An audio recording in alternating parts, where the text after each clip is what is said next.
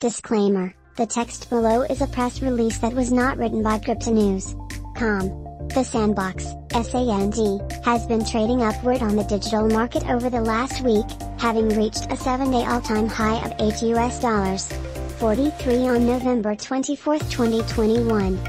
Investors are closely monitoring Sandbox's pricing as it seeks to establish a foothold in the growing markets of decentralized gaming, non-fungible tokens, NFT, and the metaverse.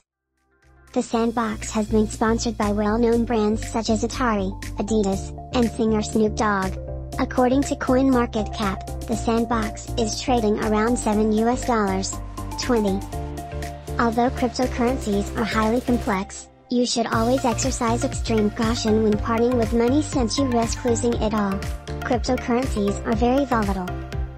As a result, their costs may fluctuate significantly without notice. Additionally, newer cryptocurrencies, such as Bitcoin, are riskier and leave you more vulnerable to fraud.